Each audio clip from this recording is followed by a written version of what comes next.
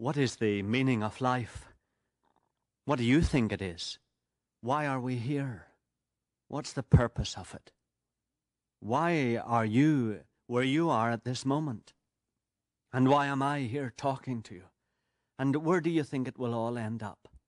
That's the kind of question we've been asking, and it's the kind of question that is not answered by our education these days. We seem to have got lost in the midst of all the fragmented knowledge and speciality that we all have involved ourselves in, so that none of us can see the big picture any longer. We're so preoccupied with the trees we cannot see the wood. And yet it is important to be able to answer that question, isn't it? What is the meaning of life? What we have been saying is that the only way we can really answer that question is to discover how life has come about, and therefore what the purpose of it is. And you remember we have in our discussion come to the point where we see that there is a great deal of evidence that there is a personal intellect behind the universe, but we seem to have no communication from that personal intellect to ourselves.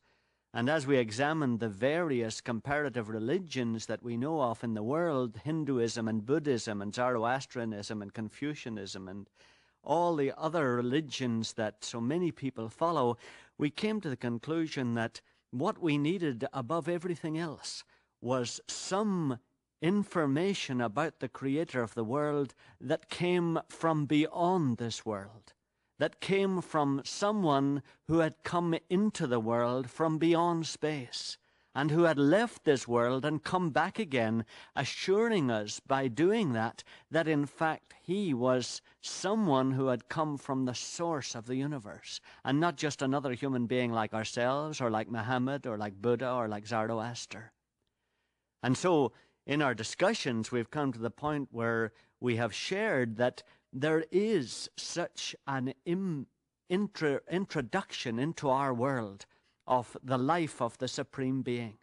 And it took place in the first century of our era. And we've been talking about the fact that the history of this intervention in our human world by the superior Supreme Being behind the universe is annotated in great detail in some history books that we have. And of course it was very difficult to introduce the name of those history books because they have assumed such a traditional place in all our thinking. And therefore when we mention the history books that we're talking about, there's a great tendency in all our minds to go to sleep and to say, oh, this is the old tradition, the old myth that we've heard of so often. And so I ask you to look again at the fact that there was at the beginning of our era a remarkable time in the history of mankind, a time when unusual things were done and unusual things were said by a certain person who shows that he came from beyond space and came from the Supreme Being behind the universe himself. And the events of that time are found in a group of books that became known as the books. Or in Greek they became known as ta biblia, and because the Greek word for books is biblia. And of course you have guessed now which book we're referring to. And yesterday I encouraged you, if you had one at home, to get it out. Because what we need to study in order to answer the question, what is the meaning of life, is the historical evidence of the events that took place in the first century of our era that are contained in the last quarter of that book. It's the book, of course, known as the Bible. And I ask you not to go to sleep, not to become cynical, and not to immediately refer to it as if it were some kind of mythical book. It isn't at all. It is one of the most reliable history books that our race has in its possession. And it is vital for you and me to examine it as history, examine it intellectually and by our reason, first of all. Not to look at it as a religious book, not to look at it as a source of ethical tenets, but to look at it first and foremost as a history book and to examine it in that light, and thereby to begin to be able to answer the question, what is the meaning of life? Is there a supreme being behind the universe that has revealed himself to us in ways that we can understand and in ways that we can believe, in ways that inherently are valid and authentic evidence that he is the creator of the world?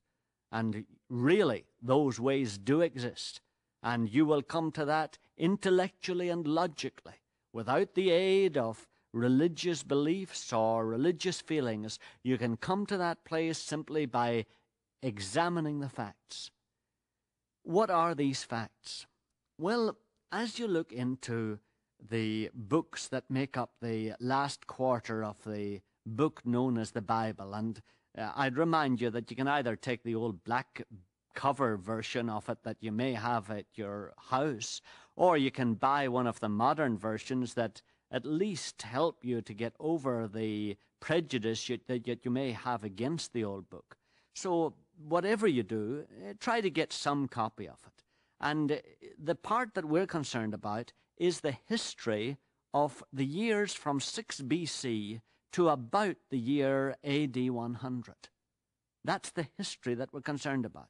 Because what you and I feel about those years is that it's myth. That's what we feel, don't we? We feel it's myth, or it's unreliable stuff that we have. It's a mixture of mythology and a mixture of men's opinions and a mixture of churchianity and a mixture of religion.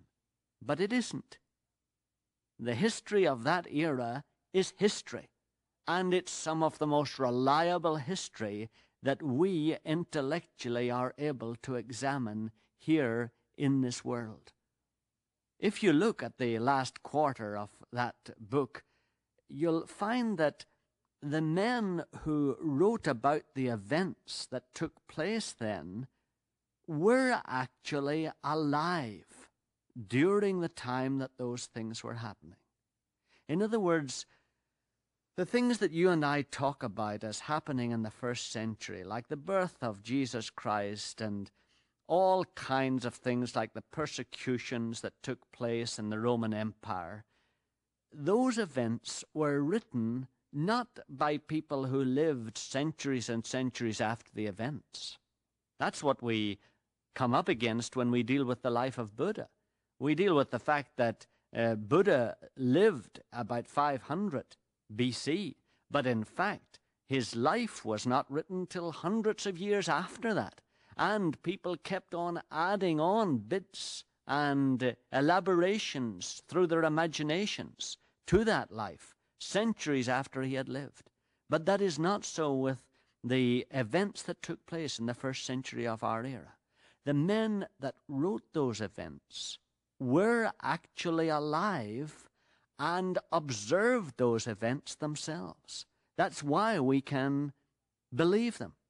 And I would quote to you what they wrote, one of them called Peter, in a book that is known in the New Testament, because that's what the last quarter of this old book is called, the New Testament.